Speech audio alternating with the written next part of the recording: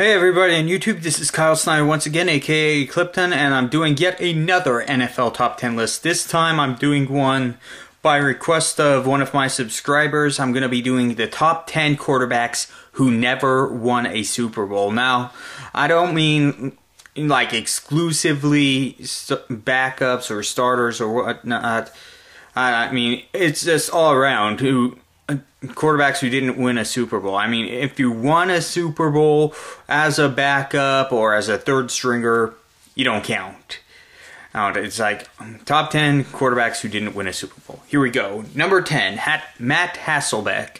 Started out as one of Brett Favre's backups when Brett Favre was still in the Green Bay Packers.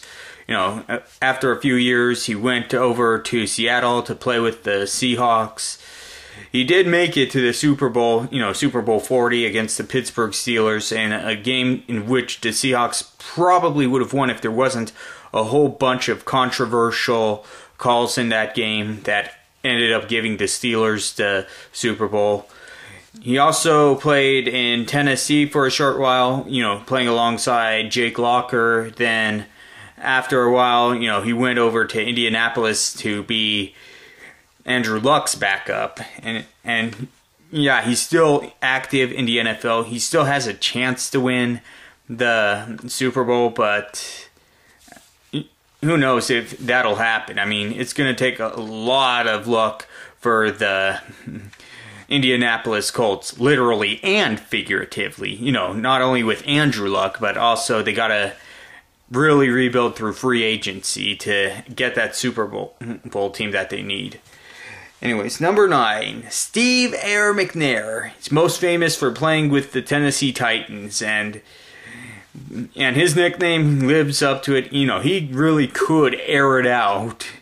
And I mean, he brought the Tennessee Titans to the only Super Bowl that they ever played in, Super Bowl 40 or 34, the Rams versus the Titans, in what was one of the most exciting Super Bowls that I've ever seen. It came down to the wire, it came down to the very last play in which, he managed to connect with Kevin Dyson, but Kevin Dyson was tackled 1 yard short of the goal line by Mike Jones, giving the Rams the Super Bowl. Yeah, it's just, and sadly his life ended way too soon, so rest in peace, Steve Air McNair. You certainly were an exciting player to watch. Anyways, number 8, Donovan McNabb. He played a majority of his career with the Philadelphia Eagles. He got them to like 5 NFC championship games, only managed to win one of them, in which, he got them to Super Bowl 39. Unfortunately, they could not hold off the New England Patriots long enough to win that Super Bowl. McNabb had many other opportunities to make it to the Super Bowl, and unfortunately could not capitalize. He eventually was traded over to the Washington Redskins, where he played there for a season or two. Then he went over to Minnesota, where sadly that was the last team that he played for. McNabb, he was one of the best quarterbacks for the Philadelphia Eagles, but he's nothing compared to the next one. Number 7, Randall Cunningham. This guy, demonstrated what it meant to be a mobile quarterback. I mean, yes, for a guy who never played in the Super Bowl, he nevertheless could excite a lot of fans watching, both with his arm and with his legs. Well, more with his legs than his arm. But anyways, he really was a great quarterback in the 80s. And then in the 90s, he kind of started to decline a bit. Then of course he went over to the Minnesota Vikings. During the 1998 season, he really reinvigorated himself. He had one of the best seasons along with the Minnesota Vikings. The Vikings that season could have gone to the Super Bowl, but of course Gary Anderson missed what would have been a game-winning field goal in that game. The game went into overtime. The Vikings couldn't capitalize. The Falcons could. And sadly, that really closed the window on him. of what could have been his last chance to win a Super Bowl, but nevertheless, Randall Cunningham sure has left a legacy. Number 6, Ken Anderson. This guy was a beast when it came to playing in cold weather. If you saw the Freezer Bowl, you know, the Bengals versus the Chargers in the 1982 AFC Championship game, I believe it was. I think it was 1982. 1981. 1981 it was. It's like this guy was a beast. He had humongous hands. You know, he could throw the ball very well. You know, he only played in one Super Bowl, and of course that Super Bowl was when he lost to Joe Montana, who won his first Super Bowl. And Ken Anderson, in my opinion, was one of the 2 best quarterbacks for the Cincinnati Bengals. The other one being number 5, Boomer Esiason, also one of the greatest left-handed quarterbacks out there. Boomer Esiason really knew how to play offensive well with the Cincinnati Bengals. He knew how to play against specific defenses. Got the Bengals to their second Super Bowl. Unfortunately, they lost to the 49ers, led by Joe Montana as well. Talk about bad luck for the Cincinnati Bengals in the 80s. Yeah, they made it to 2 Super Bowls, but they lost to the same team, to the same quarterback. I mean, oh my gosh. Yeah, Boomer Esiason shortly left the Bengals to go with the Jets in the early 90s, you know, where he didn't really get too much done, so, yeah. Anyways, number 4, Dan Fouts, another quarterback who did not play in the Super Bowl, but nevertheless was a Hall of Famer and had many, many records for the San Diego Chargers, as well as overall NFL records.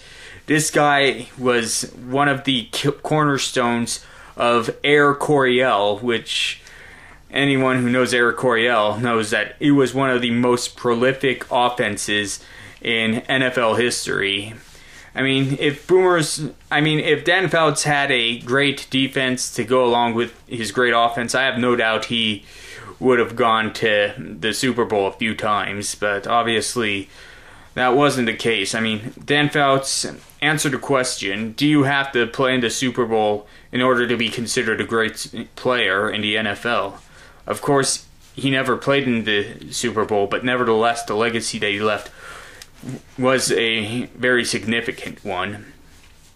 Anyways, number 3, another Hall of Fame player, Dan Marino, possibly the absolute best quarterback to ever play for the Miami Dolphins. I mean, yes, Bob Greasy and the Dolphins of the 70s did win the only Super Bowls that the Dolphins ever won, you know, in 1972 and 1973, but nevertheless, Dan Marino, in my opinion, was the absolute best. He had so many records in the NFL. You know, at one point he had the record for most passing yards in a single season.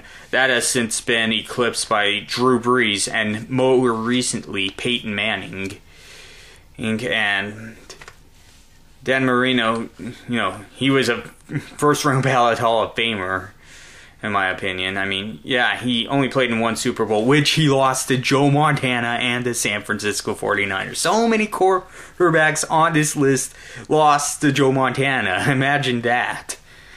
Anyways, next up, number 2, Fran Tarkenton. In my opinion, he was the best quarterback who ever played for the Minnesota Vikings. Yes, better than Brett Favre, because Brett Favre only played in the Minnesota Vikings for 2 seasons. Fran Tarkenton was one of the most important pieces of the Minnesota Vikings offense, and it's in the early Super Bowl era, but sadly just couldn't get it done. I mean, obviously in Super Bowl 4, you know, they fell to Len Dawson and the Kansas City Chiefs, you know, along with that 65-toss power trap play that ultimately sealed the game. Fran Tarkenton, of course, eventually made it into the Hall of Fame, and had so many chances to make it to the Super Bowl, or to win a Super Bowl, but ultimately could not when he should have.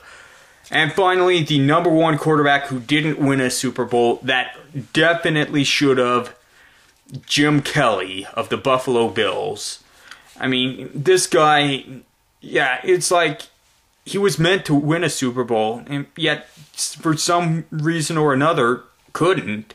I mean, he and the Buffalo Bills made it to 4 straight Super Bowls. Super Bowls 25 through 28.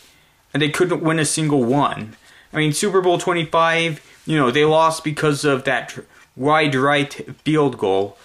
And the other 3, they got blown out by the Washington Redskins and the Buffalo. And Buffalo not only lost to the Dallas Cowboys, but got absolutely destroyed by them in 2 consecutive Super Bowls. I mean, Jim Kelly definitely deserved a Super Bowl ring, but just couldn't get one.